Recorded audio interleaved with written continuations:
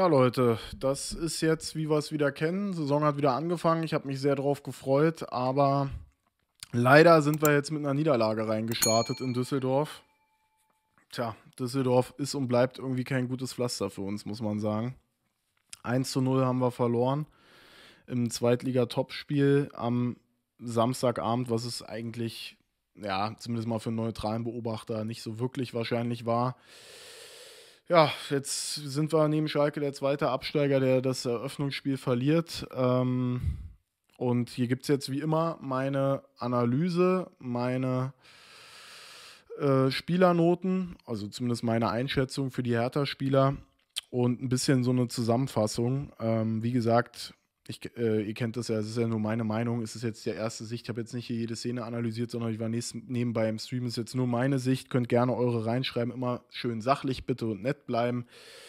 Und eins möchte ich schon mal vorweg sagen, man sollte jetzt auf jeden Fall nicht gleich sagen, ey, wir steigen ab oder wir werden im Abstiegskampf mitspielen in der zweiten Liga und so weiter. Es ist der erste Spieltag mit einer völlig neu zusammengewürfelten Mannschaft, wo immer noch etliche Puzzleteile fehlen. Das wäre deutlich zu früh jetzt zu sagen, wir steigen wieder ab. Natürlich, jetzt haben wir Freitag gegen Wien Wiesbaden Druck, weil wir danach eben auswärts in Hamburg spielen, aber das wollte ich nur mal vorweg sagen. Das Spiel hat angefangen und hat sich eigentlich hauptsächlich im Mittelfeld abgespielt. Viele Unsicherheiten, viele Fehlpässe, wenig mal mit Zug nach vorne, wenig Pässe nach vorne, wenig progressive Bälle, viele Fehlpässe von beiden Mannschaften. Abwartendes Spiel. Man muss natürlich auch dazu sagen, wir sind natürlich oft auch auf eine Mannschaft getroffen, die natürlich etliche große Säulen verloren hat, aber die letztes Jahr schon um Aufstieg gespielt hat in der zweiten Liga, die vielleicht in der Tiefe noch nicht so den Kader hat, aber die A11 ist eine gute und die ist auch eingespielt. Die kennen sich, auch wenn sie da, wie gesagt, Verluste zu verkraften hatten mit Kovnatski, Karbovnik und Christoph Klara. Trotzdem war das natürlich jetzt auch ein Gegner, wo man auf jeden Fall schon ein höheres Niveau hat. Aber das hat man am Anfang nicht so gesehen. Hertha hat es jetzt auch defensiv solide gemacht, würde ich sagen. Die rechte Seite war mir häufig, nee, die linke Seite war mir häufig so, dass Duziak zu weit weg war vom Gegenspieler, dass da zu viel Raum war. Das konnten die Düsseldorfer aber auch nicht so richtig nutzen. Und den ersten richtigen Abschluss gab es in der 8. Minute. Ich weiß gar nicht, ob das so geplant war, mit einem Pass auf Seefolk, wo er noch rankam. Der, kann ich schon mal vorweg sagen, richtig starkes Spiel gemacht hat. In der 8. Minute mit auf den Flügel aufgerückt ist. Rehse, der Pass, ich weiß gar nicht, ob der auf Seefolk geplant war, legt sich den auf den schwächeren Linken und der trifft den Ball dann nicht richtig. Das war natürlich dann kein guter Abschluss, aber war eigentlich die erste richtig gute Aktion. Man hat zwischenzeitlich auch immer mal wieder gesehen, einige schöne Dinge, wie es hat dann, ja, am Ende war es eher seltener der Fall, aber gerade am Anfang in der ersten Halbzeit hat man Ansätze gesehen, sage ich mal, dass wir dieses, was wir früher viel zu oft hatten, im letzten Drittel, dieses immer noch Ball annehmen, um sich selber drehen, sondern dass wir einfach mal Direktpassspiel versuchen, ja, dass wir versuchen, Dreiecke zu bilden, Direktpassspiel und dann irgendwann den tiefen Ball. Das haben wir öfter mal probiert und haben damit auch teilweise eine Kette dann überbrückt bekommen. So hatten wir auch eine sehr, sehr schöne Kombi in der 18. Minute. Auch wieder Seefolk bekommt den Ball. Richter kriegt den Ball dann von Seefolk zurück, hat dann aber Rücklage und es war auch ziemlich voll zentral, so aus 16 Metern schießt er dann aber deutlich über den Kasten. Das waren dann aber so die einzigen wirklichen Abschlüsse. Ich kann mich gar nicht so richtig an Abschlüsse von Fortuna erinnern, war aber jetzt auch nicht mega zwingend. Da war dann die Seefolk-Chance eigentlich schon noch ein bisschen größer. 30. Minute gab es einen richtig guten tiefen Ball von Rehse, der hat mir richtig gut gefallen, der Ball. Ja, in die Tiefe gespielt auf Niederlechner. Der wird aber beim Schuss leider geblockt. Also unglücklich, kein richtiger Abschluss, gab dann nur eine Ecke. Zwischenzeitlich gab es auch einmal einen richtig guten Ball von Marco Richter in die Tiefe, ein hoher Ball auf Niederlechner, den kann er leider nicht unter Kontrolle bringen. Das wäre dann eine richtig große Chance gewesen, hätte er den kontrollieren können, war aber auch nicht ganz so einfach. Ja, und dann gab es eigentlich für Düsseldorf eine Torchance in der ersten Halbzeit. Es wurden dann aber 3 Abschlüsse auf jeden Fall gemeldet, sodass man mit 3:3 Abschlüssen in die Pause gegangen ist. Die Fortuna mit deutlich mehr Ballbesitz. War jetzt aber nicht so, dass es da irgendwie zwingend wurde. Es wirkte schon so, als ob Hertha dann doch eher auf die Umschaltmomente warten wollte, was vielleicht in einem ersten Spiel auch akzeptabel ist, nach der Pause, wie gesagt. Ja, früh musste leider Martin Winkler runter, der am Anfang eigentlich einen spritzigen und guten Eindruck gemacht hat, ähnlich wie in der Vorbereitung. Sah wirklich nicht gut aus, wie er da aufgekommen ist. Wahrscheinlich eine Bänderverletzung. Und dann kam der Neuzugang Palko Dardai rein, der leider überhaupt nicht im Spiel war. Das kann ich schon mal vorwegnehmen. Ja, und dann gehen wir in die Halbzeit, steht 0:0. War man jetzt erstmal nicht komplett unzufrieden, weil wir standen defensiv solide und es gab ja die ein oder andere Chance. Es war noch zu wenig, aber es gab die ein oder andere Chance, die auch ganz okay gespielt war.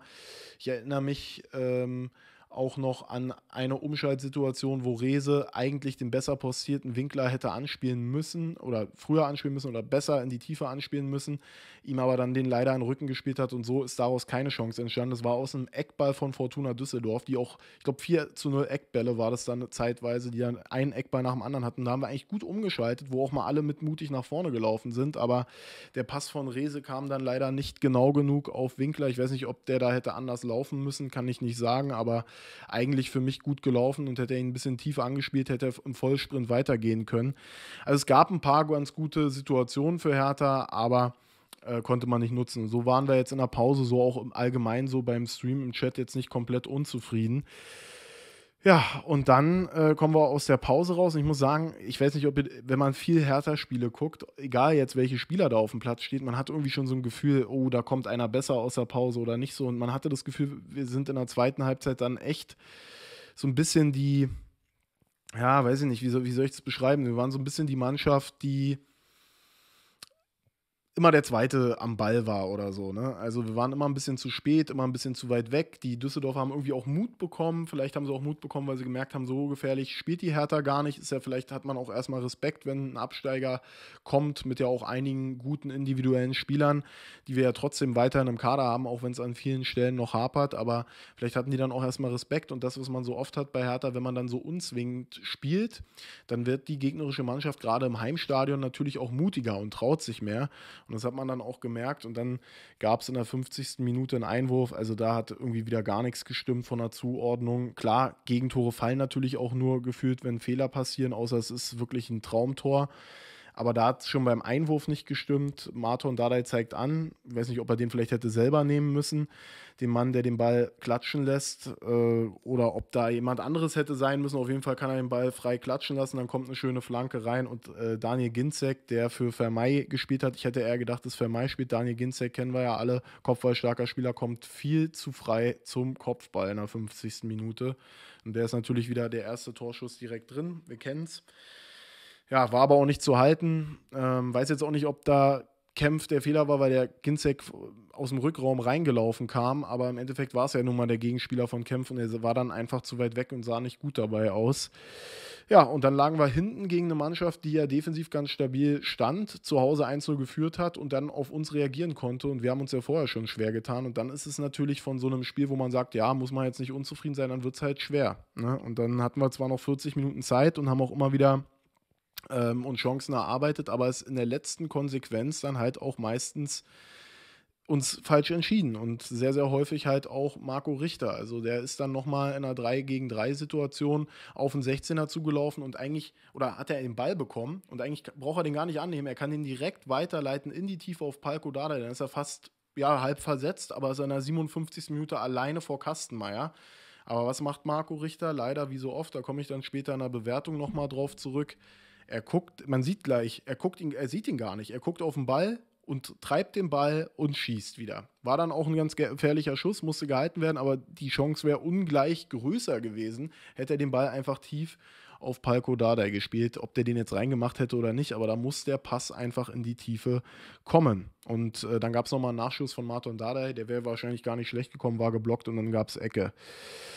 Ja, 60. Minute, nochmal ein ganz schlimmer Fehlpass von Duziak, der mit der Spielzeit immer besser wurde, aber am Anfang auch hanebüchene Fehlpässe mit drin hatte und wie gesagt für mich auch zu weit weg stand. Und dann Kempf wieder zu weit weg oder völlig desorientiert. Er hat gar nicht gesehen, wo der Ball und der Gegner ist und wieder eine große Chance für Ginczek. Da kann es eigentlich, wenn es ganz bitter läuft, steht es da 2:0. In der Bundesliga macht den vielleicht sogar ein Stürmer rein. Haben wir Glück, dass der nicht reingeht. Dann gibt es nochmal in der 61. Minute einen schönen Ball. Das war so ein Chipball von Marton Dardai, auch wieder in den Strafraum reingechippt, in den Lauf von Niederlechner. Der schließt eigentlich auch direkt ab, aber wird wieder geblockt, sodass der Ball wieder nicht aufs Tor geht, nur Ecke. Dann gab es in der 66. nochmal eine Chance für uns. Sehr, sehr starker Ballgewinn von Seefolk. Da kommen wir später nochmal zu. Der war für mich überragend. Super Pass direkt auf Richter gespielt. Richter spielt auch mal auf Rehse direkt weiter. Genauso wie er jetzt auch hätte bei Palko machen müssen. Perfekt dann auch weitergespielt und Rehse mit einem guten Abschluss. Aber Kastenmeier hält dann auch sicher.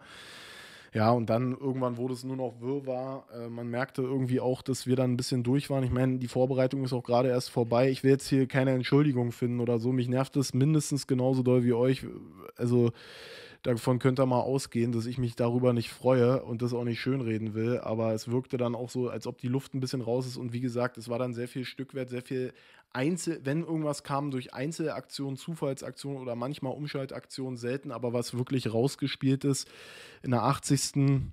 gab es nochmal einen Schuss aus der zweiten Reihe von Rehse, der war relativ gefährlich, aber auch dann eben nicht so, dass man sagt, daraus wird ein Tor erzielt. Und am Ende gab es sogar nochmal mehrere Chancen für Fortuna Düsseldorf, auch große Chancen. Zwischen 86. und 87. Minute, dann gab es nochmal 5 Minuten Nachspielzeit, aber auch daraus wurde nichts. Ja, also alles in allem, wir können uns ja mal die Statistiken angucken, würde ich sagen, dass wir schon über das gesamte Spiel vielleicht mehr Abschlüsse hatten. Ob die jetzt wirklich zwangsläufig zwingender waren, sei mal dahingestellt. Ich würde schon sagen, chancenmäßig vielleicht ein leichtes Übergewicht, aber hätte auch 1-1 oder 0-0 enden können. Ist jetzt aber auch nicht so, dass es komplett unverdient ist. Und es war halt ein knappes Spiel und häufig sind so eine Spiele, der das erste Tor schießt, geht dann halt auch als Sieger vom Platz, weil das dann halt einfach reicht. Ich fand, dass Fortuna Düsseldorf, vielleicht muss ich mich auch erstmal an die zweite Liga gewöhnen, kein überragendes Spiel gemacht hat. Also gerade wenn ich das mal so vergleiche mit dem HSV, wenngleich der HSV natürlich gegen Schalke auch einfach noch mehr Platz hatte. Wir haben es ja defensiv teilweise nicht schlecht gemacht. Aber es hat halt gegen uns ausgereicht und ein schlechtes Spiel war es keinesfalls. Ne? Also sie haben auch defensiv gut gestanden, haben gut verteidigt, haben die Räume gut zugemacht und haben halt immer mehr ins Spiel gefunden. Hatten zwischenzeitlich halt auch eine schwache Passquote und so weiter. Wir können uns ja mal die Statistiken angucken. Abschlüsse, wie gesagt, da war jetzt nicht viel. 9-11 Abschlüsse. Wenn man sich das mal anguckt, bei Schalke gegen HSV waren es 33-13, was natürlich für die Offensivreihen spricht, für die Kreativität spricht, aber eben auch dafür spricht, dass die Abwehrreihen teilweise überfordert waren. Das war eher ein defensiv dominiertes Spiel heute. Laufleistung, beide relativ ähnlich, 115 Kilometer. Düsseldorf aber mit deutlich mehr Ballbesitz und deutlich mehr gespielten Pässen, was sich aber vor allem eben im Mittelfeld abspielte und meistens dann geendet hat mit einem langen Ball oder einem Fehlpass oder einer Balleroberung von Hertha, aber eben mit dem Übergewicht. Sie hatten 505 Pässe gespielt, 81% Passquote.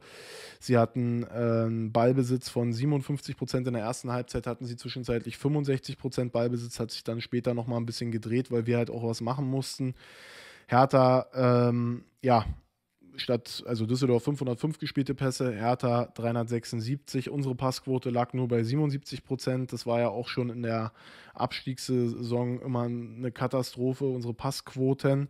Lag jetzt auch nicht daran, dass wir hier die ganze Zeit versucht haben, die schönsten Steilpässe zu spielen, sondern ja, man hat es gesehen, also viele unnötige Fehlpässe auch einfach, was vielleicht aber auch einfach noch an den noch nicht perfekt einstudierten Abläufen liegen kann, ne? Aber nicht muss natürlich zwangsläufig.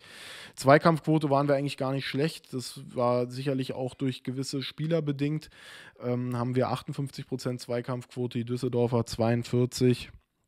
Und ansonsten Ecken am Ende auch relativ ausgeglichen, 7-8, wenngleich unsere auch nicht wirklich gefährlich wurden. Ja, alles in allem verdiente Niederlage, sehr, sehr bitter. Damit befinden wir uns jetzt, sind ja noch einige Spiele mit Schalke zusammen auf Platz 17 und 18. Wir haben halt nur -1 Tore, kann sich ja auch nochmal was ändern. Kommen wir mal zu den Spielerbewertungen. Also wir haben es in der Aufstellung natürlich genau so gemacht, wie wir es erwartet haben. Ne? Genau diese 4-2-3-1-Aufstellung. So wie sie die letzten Testspiele über immer in der ersten Halbzeit war. Es war jetzt nichts groß Überraschendes. Christensen im Tor, Duziak links, Marc-Oliver Kempf und Leistner in der IV, rechts Seefolk und Martin Winkler dann auf dem Flügel, Pascal Clemens und Marton Dardai auf der Doppelsechs, links Fabian Rehse und Marco Richter als Zehner und Niederlechner im Sturm. Gegen den Ball war es meistens ein 4-4-2, hat man deutlich gesehen. Ich sehe hier auch gerade bei Sofascore, zeigen sie auch an, dass die Grundformation 4-4-2 war, aber am Ballbesitz war es eigentlich schon klar, dass Richter eben keine hängende Spitze war, sondern ein Zehner, der den Spielaufbau gestalten sollte, und daran hat es auch gehapert. Da kommen wir gerne gleich nochmal zu. Wir hatten auch eine sehr junge Elf, muss man sagen, ne? Mal so im Vergleich. Unser Durchschnittsalter 25,8 bei der Startelf, die Düsseldorfer 28,2. Das muss natürlich auch mit einpreisen, gerade wenn wir gleich mal ins zentrale defensive Mittelfeld kommen. Christensen für mich keine Schuld am Gegentor. Einmal hat er super pariert, war aber abseits. Hätte er dann nicht parieren müssen, aber war eine super Parade. Dann gab es nochmal einen Schuss aufs kurze Eck, den muss er aber haben. Ansonsten muss ich sagen, spielerisch nicht ganz so katastrophal wie in der ersten Liga. Vielleicht, weil auch der Gegnerdruck dann nicht so immens da ist wie in der ersten Liga, aber immer noch so, dass ich sage, ja, gerade wenn du Kastenmeier gegenüber siehst, der so wie Heuer Fernandes halt auch ein super mitspielender Torwart die ganze Zeit ist, aber der halt auch ein feines Füßchen hat, einen guten Abwurf hat, den du immer anspielen kannst. Das wird vielleicht Oliver Christensen auch nie, ja. Das ist er vielleicht nicht, oder es ist halt eine Trainingsfrage, muss man gucken. Aber die Abschläge haben mir wieder nicht gefallen. Ansonsten einmal wichtig rausgekommen, da hatte ich fast schon Sascha Burchardt-Vibes gegen den HSV. War keine schlechte Leistung, war keine gute Leistung. Was soll man da geben? Würde ich eine glatte 3 geben. Absolut okay, aber auch nicht irgendwie überragend oder so, alleine wegen der fußballerischen Dinge. Vielleicht eher sogar dann eine 3,5. Jeremy Duziak hat mir am Anfang gar nicht gefallen. Vor allem eben, wie gesagt, unsere linke Seite, Düsseldorfs rechte Seite mit Klaus, für meine Begriffe hätten sie da viel öfter drauf spielen können, weil Klaus immer relativ unbewacht stand, beziehungsweise Duziak relativ weit weg. Ich finde aber, Duziak hat auch dann ein paar katastrophale Fehlpässe gespielt, aber ist im Laufe des Spiels auch immer stärker geworden. Ich meine, der hat ja jetzt auch ein Jahr kaum gespielt. Der muss vielleicht auch wirklich erstmal in Fahrt kommen. Gerade Linksverteidiger hat er lange nicht gespielt, ne? Hat er sehr oft zentral gespielt. Und da muss er vielleicht erstmal Spielpraxis kriegen im Ballbesitz, ja, und auch teilweise so seine Ballmitnahmen, seine Körpertäuschung und so, das finde ich immer ganz gut. Da könnte er teilweise sogar noch mehr ins Zentrum rücken im Aufbau. Das fand ich eigentlich gar nicht so schlecht. Will jetzt hier das auch nicht alles runterreden. Jeremy Duziak würde ich eine solide 3,5 geben. Innenverteidigung fand ich eigentlich solide. Kempf fand ich auf jeden Fall schwächer, auch wenn er von den Statistiken her vielleicht besser ist als Toni Leistner, aber dadurch, dass er für meine Begriffe beim Gegentor zu weit weg war und dann auch bei dieser zweiten Ginczek-Chance, kann immer mal passieren, dass du keine Orientierung hast, aber auch da war er nicht so gut. Er hat teilweise wieder sehr, sehr stark, er ist halt relativ passsicher und er ist relativ souverän.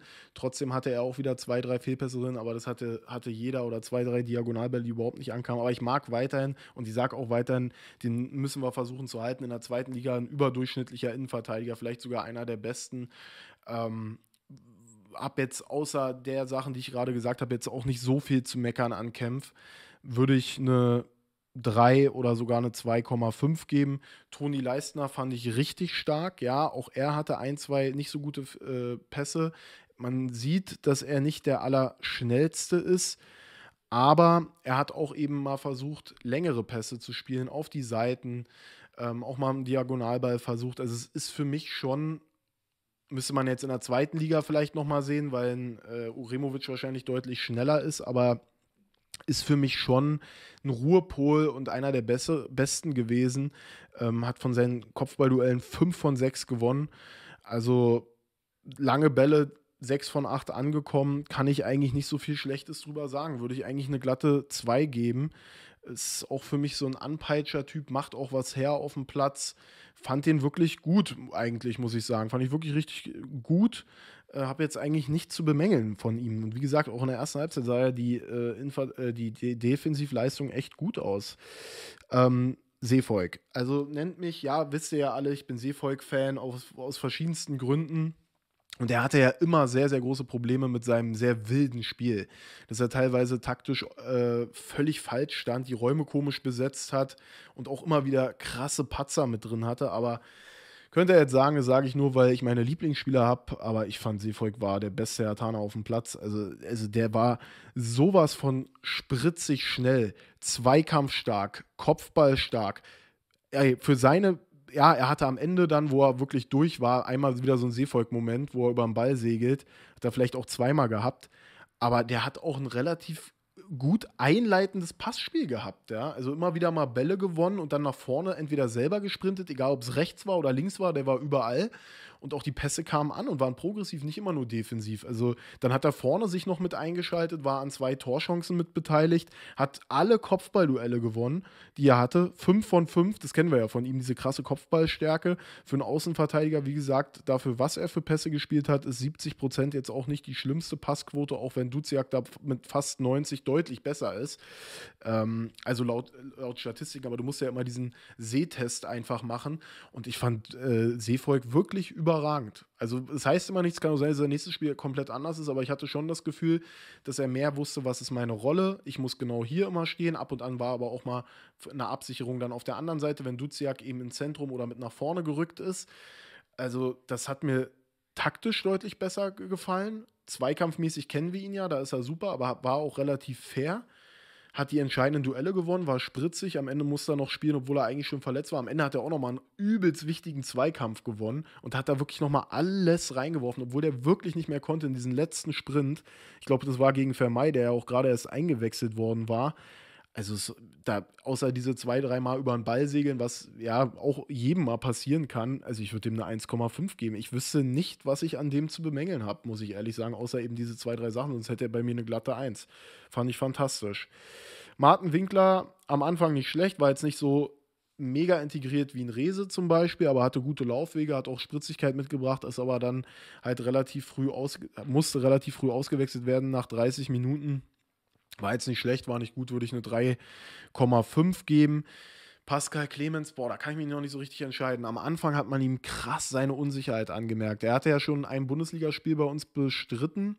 Das hat er sehr, sehr gut gemacht für meine Begriffe. Aber in der Innenverteidigung ist er potenziell auch Innenverteidiger, kann aber, weil er eigentlich ein gutes Passspiel hat und auch mutig spielt, kann er auch auf der 6 spielen. Man merkte am Anfang aber ihm dass er sehr aufgeregt war auch an. Also sehr, sehr viele Stockfehler, Fehlpässe. Trotzdem in den Zweikämpfen eigentlich nicht so schlecht, fand ich. Ne? Hat immer wieder mal seinen Körper, den er ja hat, reingestellt. Aber Passquote von 43% ist halt schon unterirdisch, muss man sagen. Trotzdem fand ich ihn nicht schlecht. Und wie gesagt, das war sein erstes Spiel im Herrenbereich auf der 6. Und dann noch neben einem Marton Dardai, der jetzt da auch noch nicht so oft gespielt hat. Und auch vielleicht noch nicht also wenn der jetzt als Beispiel ist jetzt nicht da, aber wenn er jetzt neben Toussaint, Serda oder Demme da gespielt hätte, dann wäre es ihm vielleicht auch noch mal ein bisschen einfacher gefallen als so, aber ich würde ihn jetzt da nicht komplett runter machen wollen. Ich weiß aber auch nicht so richtig, wie ich ihn bewerten soll, weil wie gesagt, auch am Ende viel Stückwerk dabei bei den Pässen, aber es gab auch immer mal wieder gute Aktionen von ihm. Also sehr, sehr wechselhaft, sehr schwer für mich zu bewerten, würde ich insgesamt vielleicht eine 4 geben. Vielleicht sagt er jetzt auch, es ist viel zu hart, war viel besser, aber ich würde ihm insgesamt aufgrund halt auch dieser vielen Fehlpässe teilweise und dieser aufgeregten Phase am Anfang, die er dann auch irgendwann überwunden hatte, würde ich ihm eine 4 geben. Das ist ja keine schlechte Note. Und ich denke auch, umso länger er spielt und wenn er vielleicht auch an der Seite von jemand anderem spielt, der ist 18 Jahre alt. Ich glaube, da ist ein großes Potenzial, aber fand ich jetzt einfach nicht überragend, sage ich mal.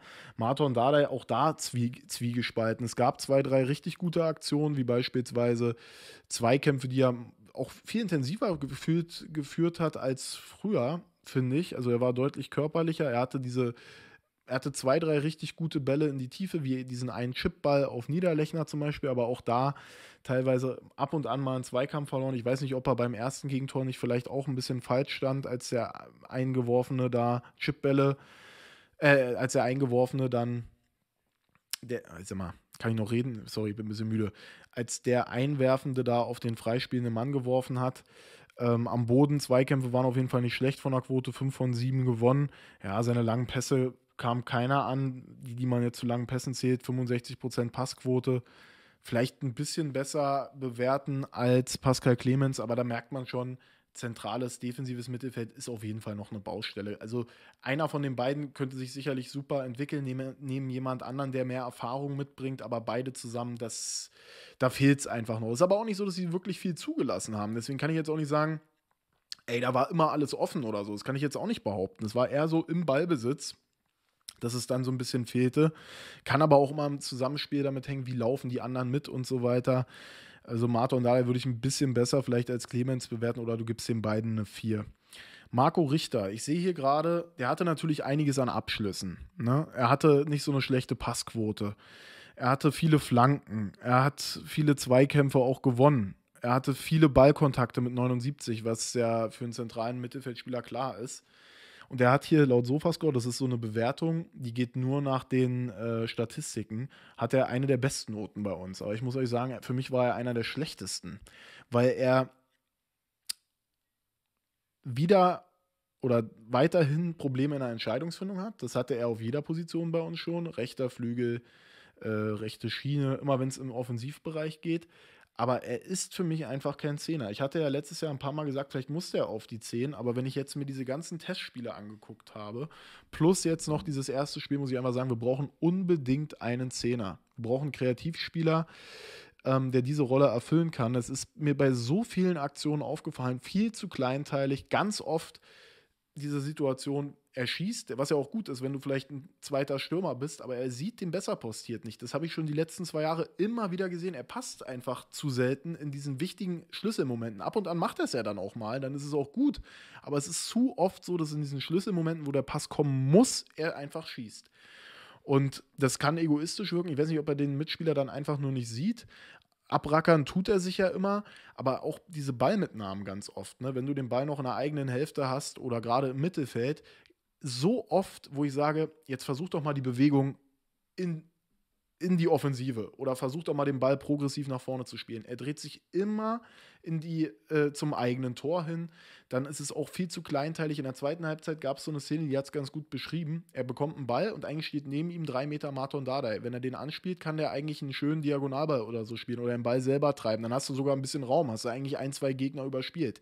Er dribbelt aufs eigene Tor gefühlt in die Richtung zu, wird viel zu kleinteilig. Dann hat er es gut gemacht, ja, technisch gesehen, aber wir haben viel zu viel Zeit verloren und vor allem war es mega risikoreich. Wenn er da den Ball verliert, ist es mega risikoreich. Und da gab es etliche Szenen von, die mir eingefallen sind. Deswegen muss ich fast sagen, fand ich, war so einer der schwächsten. Vielleicht schlachtet ihr mich jetzt dafür und sagt, ey, wie kann man sowas sagen? Der war doch der Einzige, der da für Offensivdrang gesorgt hat. Ja gut, aber er ist ja auch zentraler offensiver Mittelfeldspieler. Und ich glaube, wenn du da einen Kreativspieler hast, dann kannst du auch noch viel mehr Rehse und einen anderen Außenstürmer mit einsetzen. Und auch weiterhin, der Stürmer, kommen wir gleich noch zu, war ja auch überhaupt nicht eingesetzt. Also würde ich auch eine 4 geben, Marco Richter. Vielleicht sogar eine 4,5, obwohl er von den Statistiken nicht schlecht war und ja auch an vielen Abschlüssen beteiligt war. Aber so oft eine falsche Entscheidung für meine Begriffe getroffen. Also ich würde fast eine 4,5 geben, weil er ja weil das so viele Situationen, ich muss mir das auch nochmal komplett vielleicht live reinziehen, wenn ich Zeit habe, so viele Situationen in dem Sinne im Keim erstickt, weil er dann ins Dribbling geht, vielleicht holt er einen Einwurf raus oder verliert den Ball, aber immer dieses Dribbling nach hinten. Ja? Und deswegen hat mir das nicht gefallen, 4,5. Florian Niederlechner, ja, kam mal zu Abschlüssen, man hat es dann später bei Derry Sherrand gesehen, der Stürmer ist bei uns nicht eingebunden. Da kannst du wahrscheinlich hinstellen, wen du willst. Er ist nicht eingebunden, ja, er hatte 2 Abschlüsse, er hatte einen guten Ball von Richter hat er ja bekommen, den konnte er nicht verarbeiten, war zu ungefährlich, klar, hat dann auch zu wenig sich vielleicht mal fallen gelassen, um Spieler zu binden oder mal auch selber einen Spieler zu binden und dann mal selber einen Pass in die Tiefe zu spielen auf Rehse oder so. Was soll man da geben? War jetzt auch kein gutes Spiel. 4,5, 5, aber ist natürlich auch da am Verhungern, muss man einfach sagen. Ja? Also, was soll ich dazu sagen? Und Palko Dardai war überhaupt nicht im Spiel. Also überhaupt nicht. Ich weiß nicht, warum er nicht eingebunden wurde. Er war ja sogar auf der Seite, die für mich stark verteidigt wurde von Seevolk. Aber Palko Dardai, gut, der hat jetzt das Trainingslager auch nicht mitgemacht. Ich weiß nicht, wie sein Fitnesszustand ist. Testspiele hat er ja nicht gemacht, aber er hat ja noch mit Fair war das Trainingslager mitgemacht. Aber vielleicht passt es da einfach nicht. Vielleicht sind die einfach noch nicht eingespielt. Ja, also Palko Dardai, wie gesagt, ist jetzt nur meine Bewertung. Mal gucken, ich glaube, Kicker wird sogar noch viel schlechter bewerten als ich. Ne? Weiß gar nicht, ob die nach Daten gehen, aber ich glaube, die werden noch viel schlechter bewerten. Ja, Palko Dardai gar nicht im Spiel. Wäre so für mich, weil ich meine, er hat insgesamt dann 65 Minuten gespielt. Ich weiß nicht, wie viele Ballkontakte der hatte. Er hatte vielleicht ein paar, aber die waren auch dann alle relativ ungefährlich. Wie gesagt, einmal hätte er angespielt werden müssen. Oh, 27 Ballkontakte sogar, 13 Pässe. Also für mich völlig abgemeldet, konnte sich auch selbst nicht ins Spiel bringen, wurde nicht ins Spiel gebracht. Heißt jetzt noch nichts, ja. Wie gesagt, ist vielleicht auch noch nicht eingespielt, aber wäre für mich eine 5. Und ja, dann wer kam noch rein? Derry Shern kam noch rein. Kann man den eigentlich bewerten? Kann man eigentlich gar nicht. Ne? Kein einziger Ball bekommen. Weiß jetzt auch nicht, ob er der perfekte Spieler für dieses System ist. Er ist vielleicht eher in einem Doppelsturm oder in einem Sturm, ja, wo der Stürmer mehr integriert wird und auch mal in die Tiefe geschickt wird, weil es gab dann so ein paar Situationen, da musste Derry Shern den Wandstürmer machen. Also das sind jetzt für mich nicht gerade seine Stärken. Er ist schon ein Spieler, der mit Tiefgang kommt. Vielleicht ein bisschen hängend auch. Ja, also würde ich eigentlich ungern bewerten wollen, weil er kurz drin war. Benze Dardai kam dann auch noch rein. Ich weiß, haben auch schon viele in den Chat geschrieben, ja, Dardais, die können alle nix und so weiter. Ich fand, Benze Dardai hat gleich in einer Aktion, auch wenn er sonst nicht viel gemacht hat, aber hat in einer Aktion das gemacht, was mich bei Marco Richter so oft stört. Er kriegt einen Ball und wartet nicht erst oder geht ins Dribbling oder dreht nach hinten, sondern kriegt einen Ball zentral, befindet sich auch da, wo sich ein Zehner befinden soll und spielt den. Das ist ein einfacher Pass, aber du musst den trotzdem erstmal so spielen und spielt den perfekt in die Tiefe und daraus ist auch direkt eine Torchance dann entstanden. Oder zumindest mal eine gefährliche Aktion. Dann kam, glaube ich weiß gar nicht, von wem der Chipball dann kam. Ja, also das wären so meine Bewertungen. Für mich die Offensive, es ist natürlich immer ein Zusammenspiel. Wie viele Leute rücken auch nach und so weiter. Aber für mich die Offensive deutlich schwächer dann als die Defensive. Deswegen auch trotz vieler Fehlpässe Pascal Clemens nicht so schlecht bewertet, weil defensiv war es nicht so katastrophal, dass man hier immer Herzflattern bekommen hat. Rehse, muss ich sagen, hat mir trotzdem gut gefallen. Was mir nicht so gefallen hat, das kann ich jetzt nicht bewerten, aber dass er 2, 3 Mal echt viel schon gemeckert hat, obwohl das ja sein erstes Spiel war. Vielleicht ist er auch einfach nur so ein motivierter Typ. Aber das hatte irgendwie auf mich einen komischen Eindruck irgendwie gemacht. Aber hat alles reingeworfen. Wirklich, kann man nicht sagen, jeden Sprint angezogen, technisch stark, 2, 3 gute Bälle vorbereitet, immer wieder versucht abzuschließen, Flanken reinzuschlagen. Also war ein super Spiel von ihm, kann man nicht sagen. War für mich eigentlich in der Offensive der Beste. Oder was heißt eigentlich? War für mich in der Offensive der Beste. Würde ich eine 2 oder eine 2,5 geben. Könnt ihr gerne mal eure Spielernoten reinschreiben. Wie gesagt, ist ja nicht in Stein gemeißelt, ist nur eine Meinung von einem Fan von der Couch, der es hier gerade live im Stream geguckt hat. Was man auf jeden Fall sagen muss, starke Leistung von allen Auswärtsfahrern. Jetzt sind ja gerade Ferien und trotzdem waren 4000 Leute da, obwohl viele im Urlaub sind und es 20:30 Uhr an einem Samstag ist. Tut mir leid, dass ihr jetzt mit einer Niederlage nach Hause fahren müsst. Vielleicht wird es besser gegen wen, aber ich möchte nochmal daran appellieren, dass man jetzt nicht in Panik verfällt. Guckt euch Schalke und auch Bremen vor 2 Jahren an, als sie abgestiegen sind. Die waren sehr, sehr lange im Mittelfeld und haben dann irgendwann einen Lauf gestartet. Du musst dich daran gewöhnen. Dein Kader ist spät zusammengestellt. Viele Spieler kamen jetzt bei uns erst später. Die werden später erst integriert werden können und auch später erst funktionieren. Dennoch muss man natürlich sagen, wir haben auch damals, glaube ich, gegen FSV Frankfurt eine Niederlage gehabt und dann gab es eine richtige Brandrede von Jos Luhukai und am Ende sind wir ja aufgestiegen. Das muss jetzt natürlich trotzdem auch ein mahnendes Beispiel sein. Ja, also du musst schon irgendwie die Schlüsse dann auch daraus ziehen. Wir sind ja jetzt nur Fans, keine Experten, aber da muss die 10 mit einem Spieler besetzt werden, der eben deutlich mehr in die Tiefe spielt, der deutlich mehr diese Räume halt sucht. Weil mit Rehse, Winkler haben wir ja Leute, die dann mit Schnelligkeit auch kommen können. Und wenn wir die Stürmer besser integrieren, vielleicht auch dann durch Flanken und auch eben durch Bälle in die Schnittstelle. Ey, guckt euch Ferrei nochmal an. Oder guckt, ich weiß nicht, ob ihr dieses Hamburg-Spiel gesehen habt.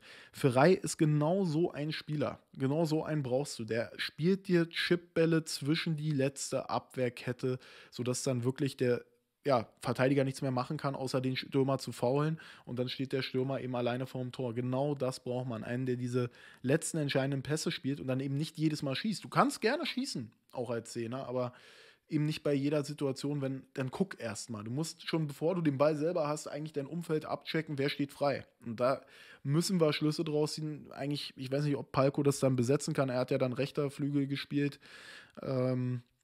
Aber da müssen wir was machen. Zentrales defensives Mittelfeld und vor allem diese Kreativposition.